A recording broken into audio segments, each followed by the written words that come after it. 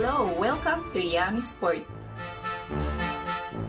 Paraskevi Papachristou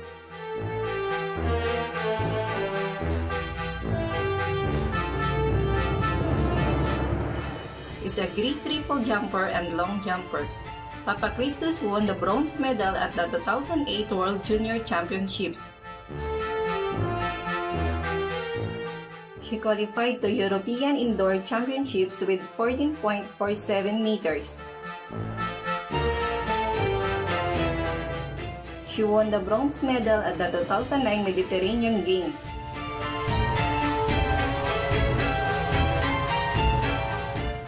She had a personal best jump of 14.72 meters in June 2011 in Chania, and her mark gave her the third place among the Greek female triple jumpers.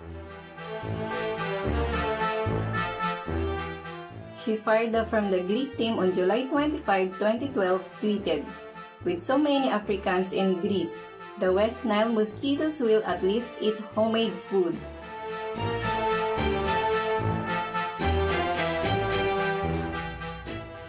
She was referring to a minor outbreak of Nile virus in Greece that resulted in 5 people falling sick and 1 death.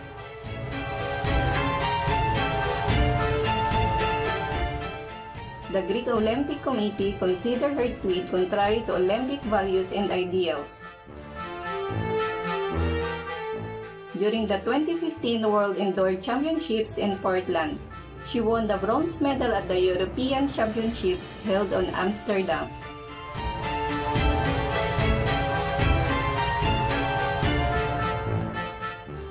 Thank you for watching.